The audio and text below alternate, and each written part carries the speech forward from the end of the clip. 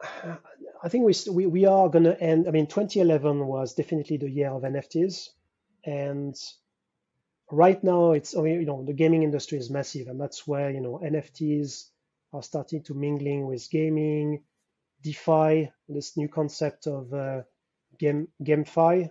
Yeah. So, but what gets so interested is to have like large brands. I was mentioning about the football club, maybe Formula One. These people taking the game a step further, because most of those brands, they have a massive let's say reputation, audience, followers, and so on. What we find will be very interesting is these brands to embrace the blockchain revolution with NFTs, and giving more power to their followers, users, and fans. That to me is very interesting, because it's a lot more inclusive. We're talking a lot lately around diversity, and that to us is very interesting. So the metaverse, and I'm not necessarily a fan of Facebook, but I think Facebook has done an immense work for everyone around the crypto space with the metaverse, because they put the notion out there that every user of Facebook now is aware of metaverse and meta. It's a difficult concept to explain, but it's out there, and that's great.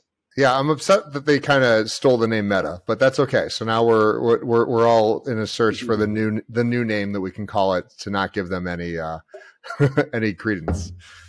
To circle back on your point, I think the metaverse is, I have a feeling that the metaverse is more or less in 98 when internet was created. Yeah, so people are more or less aware, but obviously there's a lot of work to be done in the space, from content, from culture. Culture is very important. Communities, that's what actually is the juice of Web 3.0. The medium, the way to access the metaverse, the infrastructure, and as well protocol and standards.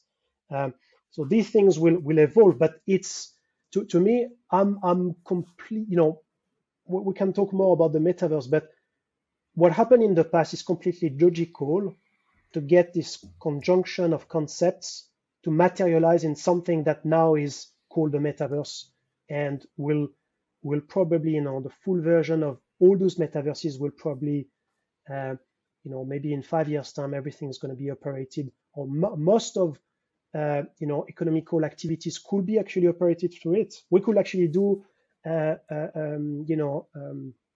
podcast with our glasses at some point, or masks. But yeah, this is to me the most exciting bit around the space right now. Yeah, very good. Listen, and to be clear, we tried to figure out how to do that, and then we gave up because there was no way to record it and everything else.